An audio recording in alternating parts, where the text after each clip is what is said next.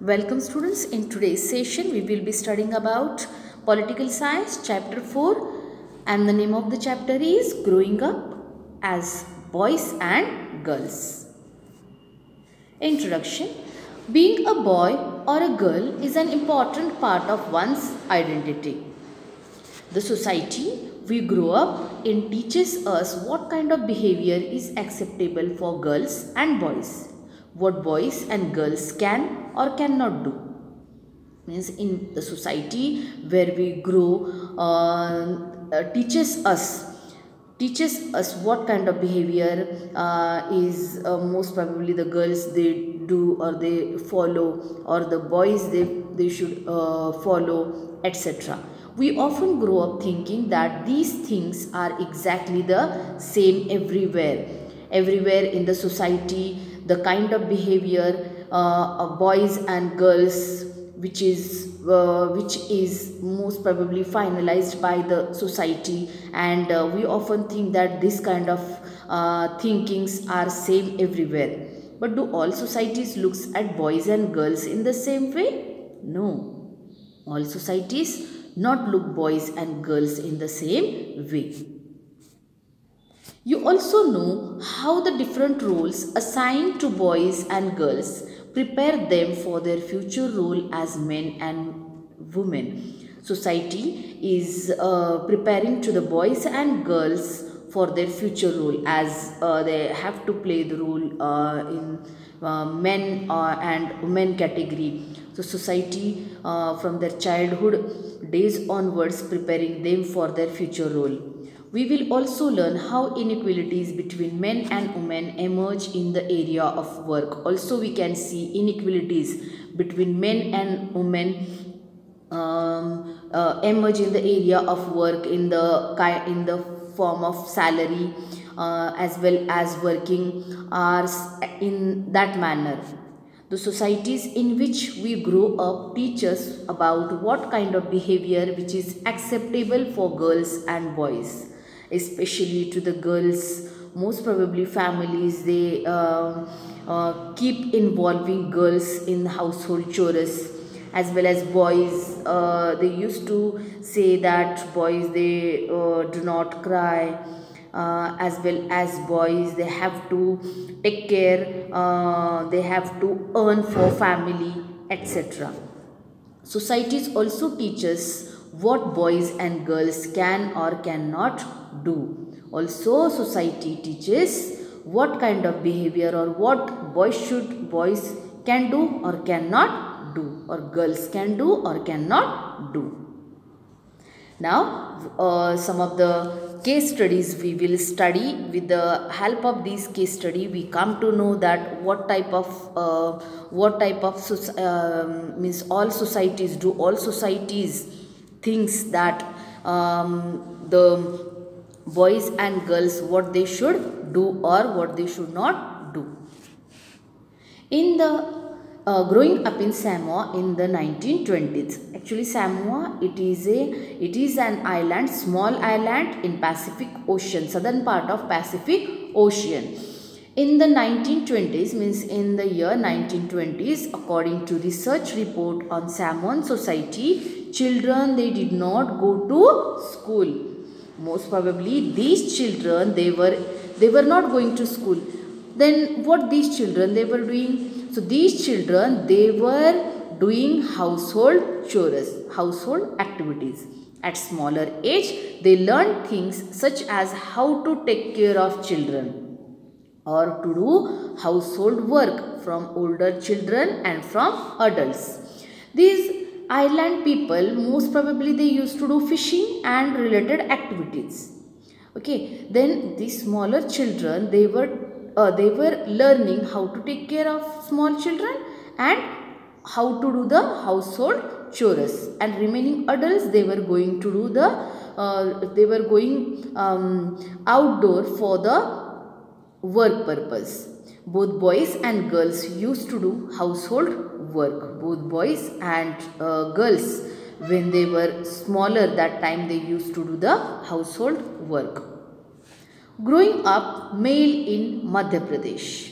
The 1960s. In the year 1960s, male and female is girls and boys while growing up their condition. From class 6th onwards, in Madhya Pradesh, from class 6th onwards, boys and girls went to separate schools. Means boys' schools were different and girls' schools were different. Girls' school had a central courtyard where they played in total seclusion and safety from the outside world.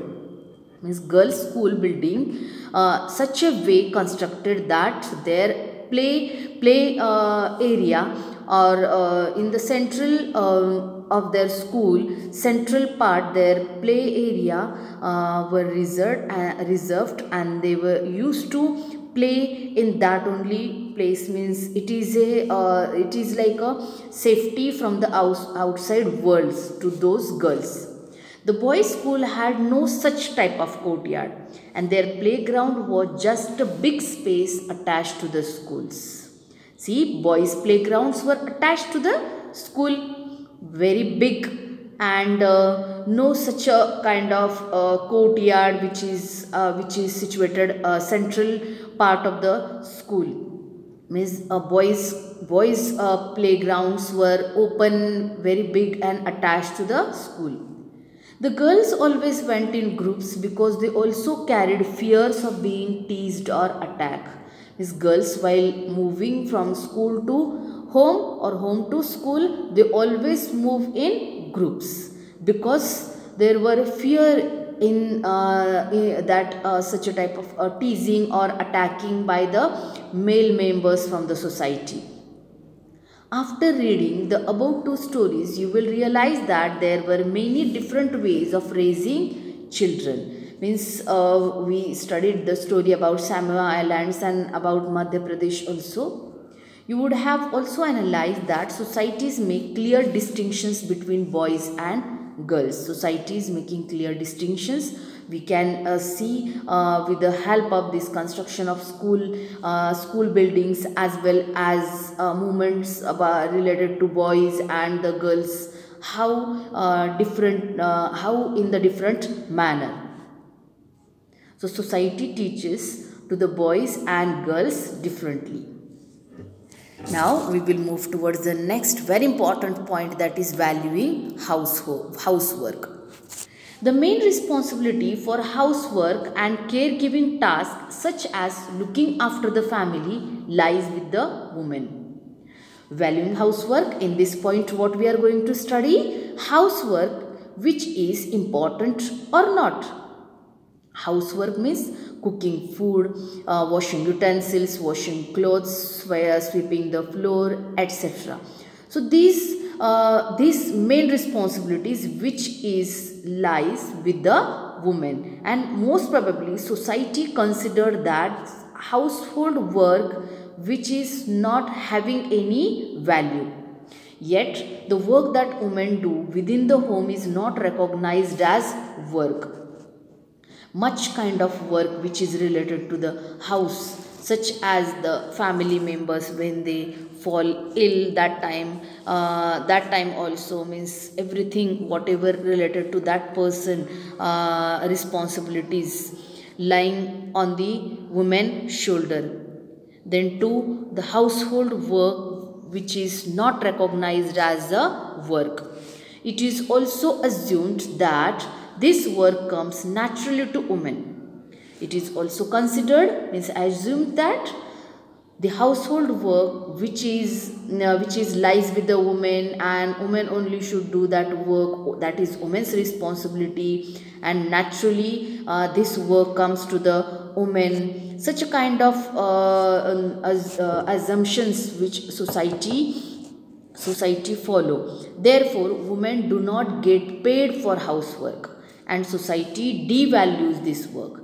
That's why women, even though from morning to late night they used to do the household work, but without any payment. They did not get, or they do not get paid for the household work. And society also devaluing this work. Now, lives of domestic workers. Domestic workers, the workers who do the work in the houses or the families, taking care, as well as different types of tasks which is related to household chores. Housework involves many different tasks. A number of these tasks require heavy physical work in both rural and urban areas. Means this housework which is heavy and physical work require, and that such a kind of work which is devalued or devaluing by the society. Women and girls such as housework work in this we can see here, fetching the water as well as firewood, then taking care of children, then taking care of sick and elderly people or members in family. We used to say women and girl fetch water, carry heavy loads of firewood, perform tasks like washing clothes, cleaning, sweeping, and picking up loads required bending, lifting, and carrying. So this all type of housework which require heavy and physical work. But then too, this work is not having any value by the society. The work women do is hard and physically demanding. It's very time consuming also. Means our mother, suppose your mother start working from morning to late night, but then too the work which is demanding, physical demanding, which is never ending work, which is consuming lot of time, but then too is not having any value by the society. Means society is not ready to give any kind of value or any kind of financial value to such a kind of work. If you add up the housework and the work women do outside the home, you find that women spend much more time working than men and have much less time for themselves. Men also do the work which is outside, but for that work purpose particular or time limitation is there. But women, they do the work in house, means housework. There is no any time limitation, which takes lot of time compared to the men work. Women's work and equality. Equality is an important principle of the Indian Constitution. In Indian Constitution, clearly many articles which is regarding or which suggest about the equality. So which says that there should not be any discrimination based on sex. It's based on male or female. There should not be any discrimination. But in reality, inequality between the sexes exist. Male or female, their working areas, their working condition, their working allowances are not equal at all. Therefore, it has to be dealt not just at the individual level or the family, but also by the government. Means such a type of inequality we can find not in the family but also by the government. In the government officials or by the government also we can find such a type of inequality exist. Some of the actions taken by the government are as below to promote equality among the society. That's why government taken some of the actions. It has promoted girl education. Most probably education criteria in equality in the education, in the field of education, government promoted girls especially. That's why government planned many schemes at all to promote girls in the field of education. The government has set up Anganwadis or child care centers in several villages in the countries. Anganwadis which available in every village, in every village wards, to for the for several villages in the country. And with this these children are actually most probably the government has realized the burden of child care as well as household work on the women. That's why government set up Anganwadis. Also government's intention that the women, they can also work outside, they can come outside and work. That's why also government has set up Anganwadis to promote girls education, etc. The government has passed laws that make it mandatory for organizations that have more than 30 women employees to provide crèche facility. Government passed the law that is the women, their responsibility to take care of their children. That's why government made laws, passed laws that mandatory mandatory for the organizations, various institutions, that in such institutions where more than 30 women employees will be there, then those institutions should provide crèche facility. Crèche facility means child care center, or like a availability where children they can handled by the any other caregiving, any other women which work. Due to that, the women they can work with dignity, and women they can continue their job. Here government many various plan or schemes which government organized for the girl education as well as crèche facility where more than 30 women working in the institution. A crèche is a facility which enables parents to leave their children while they are at work, and where children are provided with a stimulating environment for their holistic development. Means such a place, such a area where these children handled by someone, and with that women they can work outside. From this chapter, some of the activities: read the storyboard about Hermit's mother. In the chapter, there is a storyboard, comic form. So, you have to read that storyboard about Hermit's mother, and then you have to finalize that, the valuing housework.